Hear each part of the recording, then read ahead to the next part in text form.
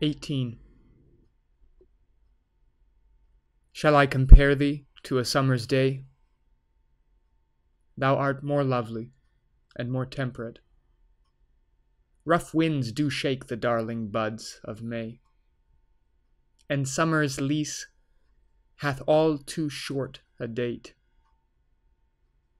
Sometime too hot the eye of heaven shines, and often is his gold complexion dimmed, and every fair from fair sometime declines, by chance or nature's changing course untrimmed.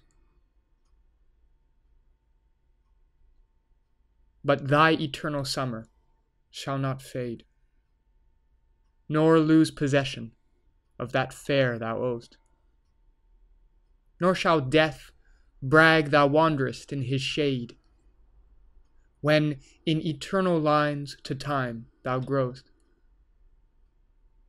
So long as men can breathe, or eyes can see, so long lives this, and this gives life to thee.